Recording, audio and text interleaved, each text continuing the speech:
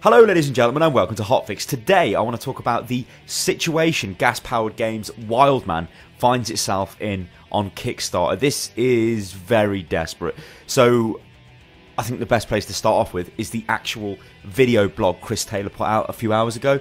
So let's go into that. Hey everyone, this is the wackiest video update you're ever going to see. Today we laid off a substantial number of the team. Folks are going to ask, what is going on? Why is he doing this? The reason is that if I ran this team through the entire Kickstarter campaign and it fails to fund, then I have to let everyone go, shut the company down, no one gets any unpaid PTO or severance or anything. And that's that. And that, I decided, was not worth it. It's one thing for me to risk and gamble this company that, frankly, is something that I've been building for 15 years. Well, this May it'll be 15 years. And I feel comfortable with that because I've done it in the past many times. But this time is different.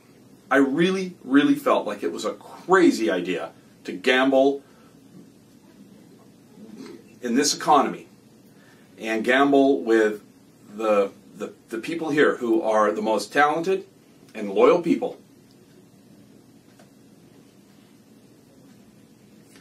to play a card game with their livelihoods is not smart. So I made a very, very tough decision. But I have another tough decision to make, and that's why I'm here on this video update. Now that the team has been laid off, should I continue the campaign to see if the numbers do improve and hire them back at the end of the campaign, if they still want to come back and if they haven't found jobs? Or do I shut the campaign down tonight or tomorrow and call it done? So help me make a tough decision. Vote with your comments. We'll tabulate them. Do we kill the campaign, or do we keep it going? It's up to you. Thank you. Okay, so the very first thing I want to do is read a quote from an unreleased PC Gamer interview with Chris Taylor. Now, PC Gamer have released this quote, but they haven't actually released the remainder of this interview, which I am kind of looking forward to seeing. But I do want to read this quote off. So here we go. No, right now we have one other project that's wrapping up. So when it comes to staffing and team sizes, unfortunately, our headcount has to float with the revenue that can come in to pay for them. So, under the model of that wrapping up, and this being modestly funded, we're probably going to be a 20-person company. Right now we're at 50, last year we were 80. So there's been a reduction. It's sad to have to say goodbye to people, but they're talented people and they get jobs and they move on and they do other exciting things. We just don't know where the funding on this is going to land. This is obviously in relation to Wildman. If we're so lucky as to get the funding, so if it comes in at the minimum or comes close in at a multiple that allows us to have a greater team size and frankly to run the project for a longer period of time, add more features. So we don't really know yet. There's a lot of unknowns. Okay, so let's just take a look at this. So let's just take a look at the facts. So according to Chris Taylor, CPG, what the hell? Gas Powered Games, GPG, have effectively laid off almost all of the staff and there are not many people left. Now this hasn't been 100% confirmed, but I've been seeing sources which are indicating that there's not many people left now. Maybe 3 or 4 people who are actually effectively waiting on Kickstarter to see if it'll actually be a success. And that's obviously a bad situation. Now, Gas Powered Games worked on Age of Empires Online.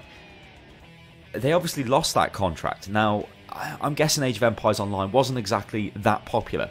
It was a fairly decent game, but not popular enough for Microsoft to continue to employ the likes of Gas Powered Games to keep content being produced. So obviously they've come away from that.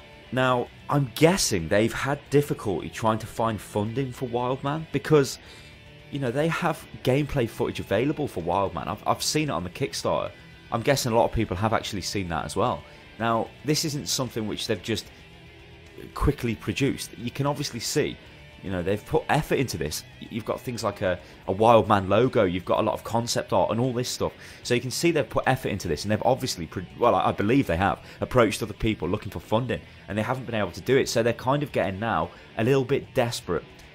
It's almost like the desperado element starting to come in. It's like, oh no, what do we do? Nobody actually wants to pick this game up. Now, why would people not really want to fund or pick up a game like Wildman? Well, it's an action RPG game, and you've got Diablo 3, you've got Torchlight 2, you've got Grim Dawn coming out this year, you've got Path of Exile almost released.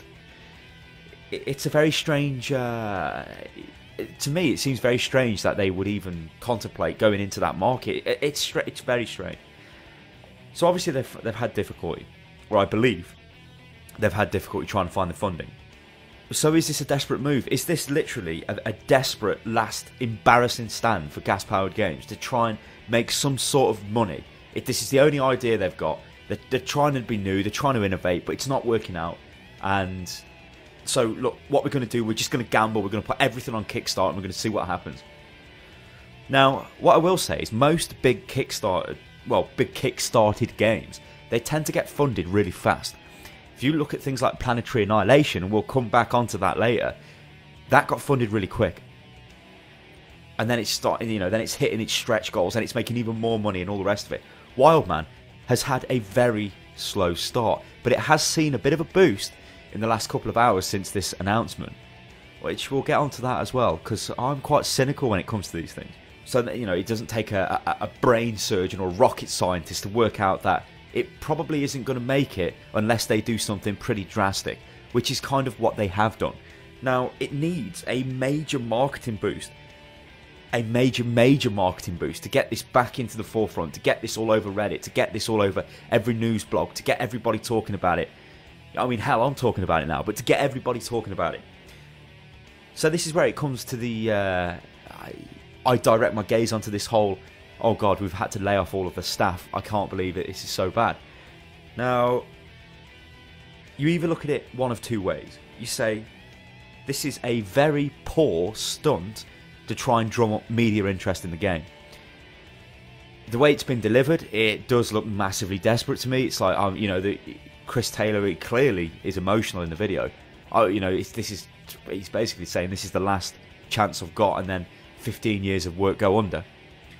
Now, obviously I can sympathise and say, yeah, that's, you know, it's obviously bad, but is it really the best thing to be putting this type of information out onto the onto the internet, onto your Kickstarter campaign, when you've got people who are actually backing you for money? This is sort of like the you know, what kind of trust do you have? What kind of trust will they have in you if you can't even keep the company together, sort of thing? And you've got like,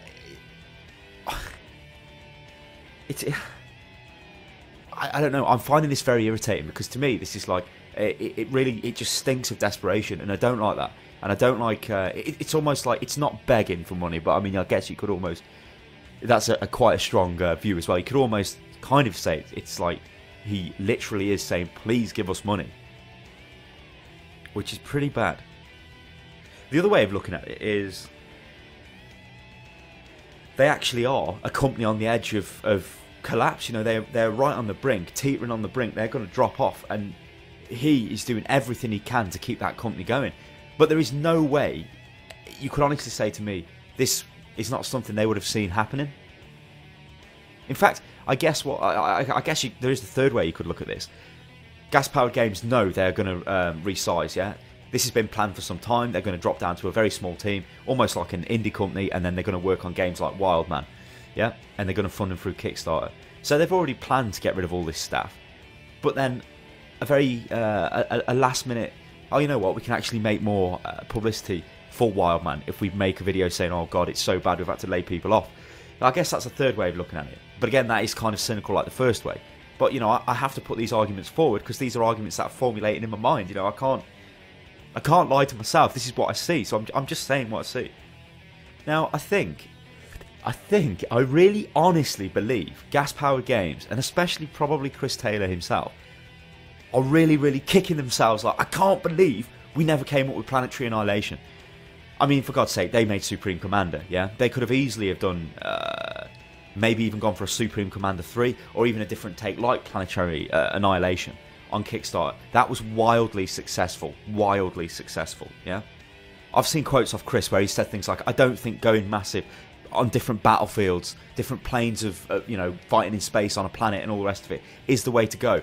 And I'm thinking, no, that's not the Chris Taylor I remember. The Chris Taylor, he always wanted things massive. He wanted things big, impressive. Look at this. Look at Total Annihilation. Look at Supreme Commander. These were like taking games to the next level. And that's what Planetary Annihilation is doing. And I honestly think that if he'd sort of jumped on that and thought, you know what, I'm going to put a Kickstarter together. It's going to be Supreme Commander 3, but it's going to be like Planetary Annihilation, you know, in space or on a scale never before seen. He would have funded that really quick. It would have literally been funded, because I can say that now with the power of hindsight, because I've seen what Planetary Annihilation has managed to achieve. And obviously he's sitting there thinking, shit, I cannot believe this. They have literally took my franchise off me, took it to the next level, the natural evolution of it, and look at them. And my company's struggling.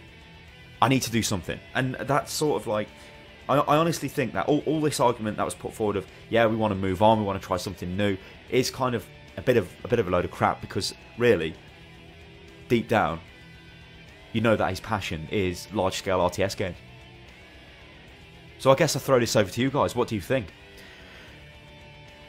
Do you think I've put a good structured argument together there? Obviously, I don't have Kiriath on this video, so I've had to sort of go solo. But, you know, you can look at it very cynically and say this is just a publicity stunt to get more eyes onto the Kickstarter page, because they know at that time they were not going to make the Wildman Kickstarter target at all. It was going to fail short. And would that have spelled the end for the company? So is this a move out of desperation? Is this a calculated marketing move? I don't know. And again, like, you know, I've kind of got some issues with Kickstarter, but I think like this kind of again highlights the fact that it's sort of is becoming a bit of a farce at times, Kickstarter is, and this is just another fiasco. And there'll probably be loads more fiascos which will eventually start cropping up probably throughout this year and into the future anyway, because that's more and more people are starting to jump on Kickstarter after they see a success, thinking, you know what, I can replicate that. So I don't know, guys. So let me know what you think in the comments below, and I'll catch you next time. Make sure you follow me on Twitter, which is @UnitLostGaming. Subscribe to the channel, and yeah, toodaloo people, toodaloo.